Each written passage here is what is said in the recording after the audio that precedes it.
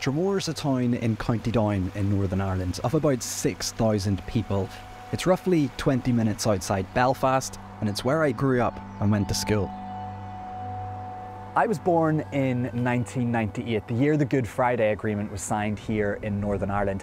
It means I grew up after the Troubles ended and didn't have to worry as much as maybe my parents did, for example, about getting caught up in the conflict that was happening here. Me and others like me who were born after it was signed are known as peace babies, and I'm keen to find out where they think Northern Ireland could be in the next 25 years. Just across the way is my old school, Dromore High. I left here in 2017, but I'm heading back to meet with some of the pupils who are today sitting in the classrooms I used to be in. The five of us sitting here right now, we're all peace babies, all born in Northern Ireland after the Good Friday Agreement was signed. Big cheer for the peace babies. Is that something you think about a lot? Like, what does that mean to you? I feel like for our generation it doesn't mean much because we're very ignorant to the pain and the suffering that our parents or grandparents went through. As a generation, we will never understand that. When I say the term, the Troubles, what do you think of straight away, David? Dairy Girls. Dairy Girls? You a big fan? Big fan. Even just like the army getting aboard the bus and them acting like it's just a normal thing. Mm. Like, we never worry about violence. You know, we don't get on a school bus and fear for our lives like people did. I think we're very separate from it, and it feels like ages ago for us. Is that something that you think still exists, that you would feel afraid to say whether you're a Catholic or a Protestant in certain areas, Caris? Yeah, I've heard of like friends of mine have been certain places and they've said that they are maybe Catholic when they're Protestant or Protestant when they're Catholic because they were, like they felt that they would be under threat if they said that they were a Protestant or a Catholic, just because the people and the environment they were in. I think that it's all about appreciating someone else that's different from you and knowing that their ideas and their ideals may be different than you, but that doesn't mean you can't be friends with them, that doesn't mean you can't work beside them, that doesn't mean you can't train beside them, because the reality of Northern Ireland is everywhere you go, you're going to be with someone who's a different religion than you, who has different ideas from you, and that's what you have to accept and move on from. So, moments after the Good Friday Agreement was signed in 1998, Kerry was born. She's now 25 too, but she's grown up in the shadow of it her whole life, and she has a bit of a personal connection to it as well. She's from Lisburn originally, which is about 10 minutes outside of Dromore, where we were, but she now lives in Dublin, so we're on our way down to go and meet her. Kerry, what are we going through here? Yeah, so these are all from 1998, around say April 10th to probably April 12th, where my parents did some interviews for the newspapers. So this one is the Sunday World, and the headline is "My Hope," and it's a picture of you. Yeah. And the first sentence of the article is, "This is our hope for the future," literally. Yeah, so my middle name is Hope, Kerry Hope Sarah Patterson. My parents named me this, I guess, as for them it meant hope for the future generations of Northern Ireland. And that hope that they had, do you think what they were hoping for has happened? I think for the most part it has. You know, the violence has ended for the most part, and the communities are a lot more integrated than they were. You know, I think they would still like to see more progress in terms of the government and getting Stormont back up and running, but they're really proud of how I've been able to have such a happy and healthy childhood, and that's been echoed throughout Northern Ireland for my generation. Kerry seems pretty optimistic about the future there. It seems that hope that her parents had 25 years ago is still something that she has today. And just 10 minutes drive from here actually is the relatives of one of those people responsible for giving them that hope. We in the SDLP concluded many years ago that we couldn't lay the basis for agreement against a background of violence or disorder. Ollie, explain to me who your granddad is.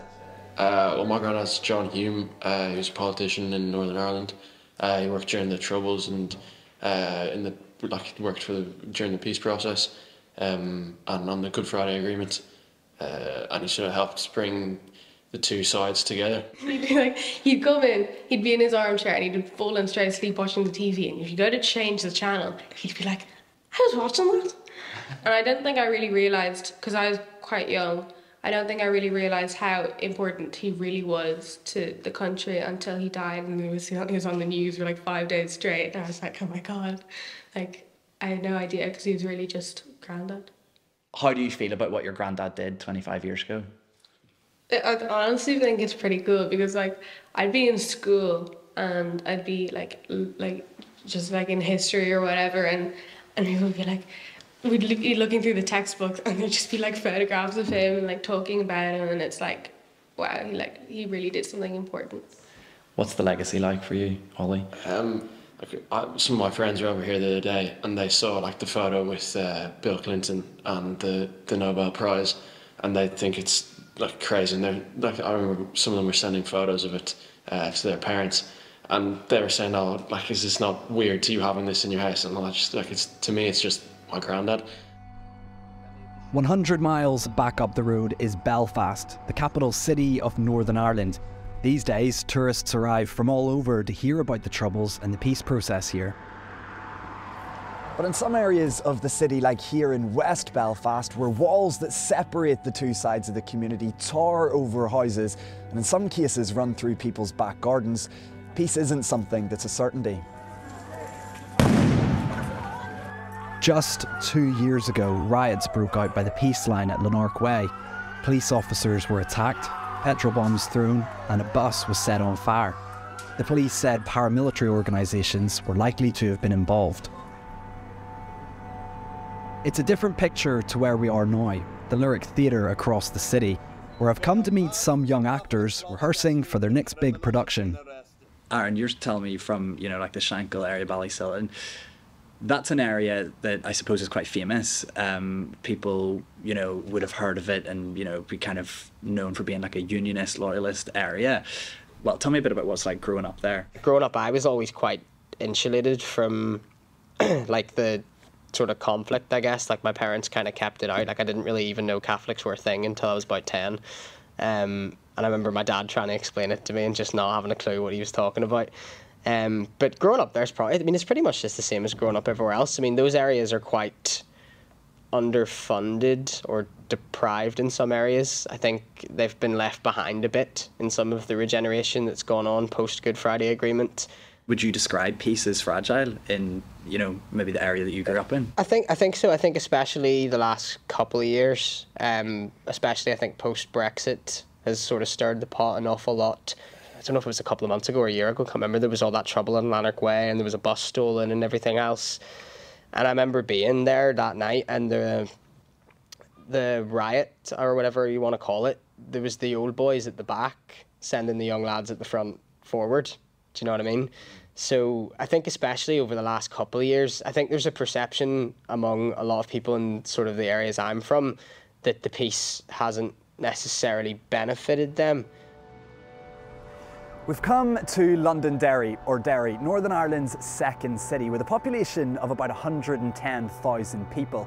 We're on Peace Bridge right now, and peace is something we've talked a lot about, but I'm now keen to hear what other issues are on young people's minds here.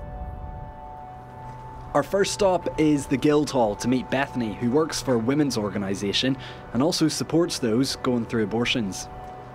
It's really hard for me to approach the 25th anniversary with this celebratory tone. We have to look at, proper healthcare institutions. We also have the worst NHS waiting lists across the UK. We need to look at the mental health crisis here. We've lost more lives to suicide than we did in the Troubles. We need to look at, diversity, the change in demographics, ending violence against women and girls, championing relationship and sex education. Doing that work on the ground to make sure that everyone here can not only survive but thrive and live healthy, fulfilled lives. Surely that's what peace is all about. The final person I'm meeting on my tour of Derry is student Ellie Jo at one of the city's newest tourist hotspots. Northern Ireland's been without an executive now, for over a year. It's not the first time this has happened. What impact does that have on you and your friends and other young people? I'm only 18 years of age. I actually don't really know a functioning Stormont. We only had it there for about 2-3 years before it actually broke down once again. I think when I actually look at, you know, as somebody studying law politics, what political leadership have I seen? What actual politics have I seen? And it's all been very disappointing. Like, I actually don't understand. Yesterday, familiar scenes as violence reared its head again in Derry. People taking part in an illegal Republican parade threw petrol bombs at a police van. Tensions are flaring up again on both sides. But for the young people I've been talking to, though, there's still positivity around their future and what the next 25 years could hold.